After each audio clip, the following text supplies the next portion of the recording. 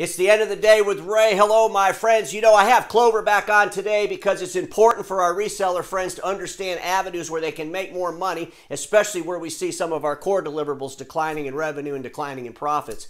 And today I'm talking with Michael Frothingham, and Michael runs up the ink business for the wide formats. How are you doing, Michael? I hear you guys have a webinar coming up on the 12th this Wednesday, and I wanted to talk to you about that.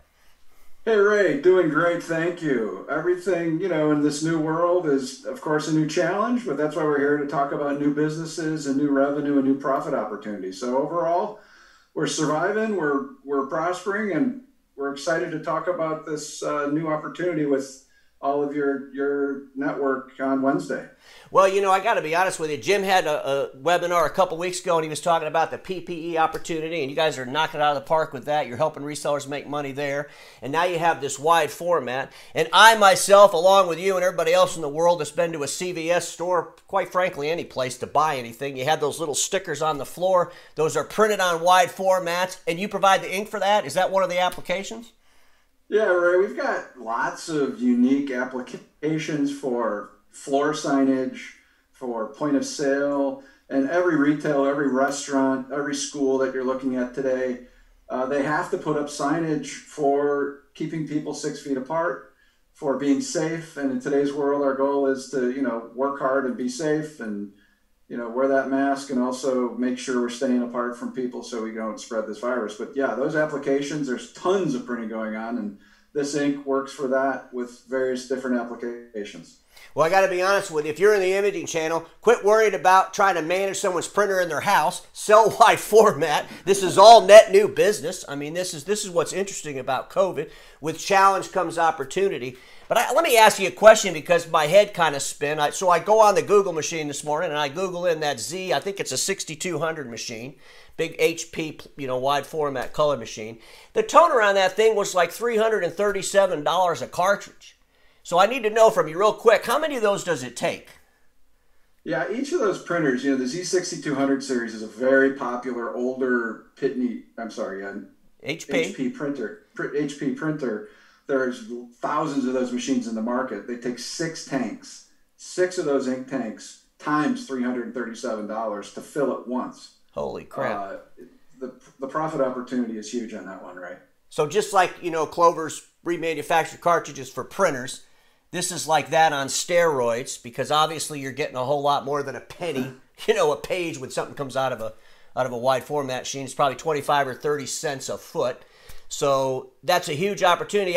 You don't have to share your prices with everybody here because I know you guys sell, wholesale to go out at retail, but it's a whole lot cheaper than $337, I would imagine. Oh boy, Ray. Yeah, absolutely. Our dealer base can make such good money on these products. And in fact, those line, and we'll talk a little bit about that on Wednesday, this is HP's way to make you switch printers. There are thousands of those printers out there. They stopped making the printer. The supplies are available, but they're super expensive. So we're going to talk about these strategies on Wednesday to grow your business, increase your profit, and know there's a really strong alternative out there to an HP or a Canon wide format ink. Well, do you have some resellers out there knocking it out of the park with some of these COVID applications? We do, and they're doing really nicely with the floor signage and the stay separated.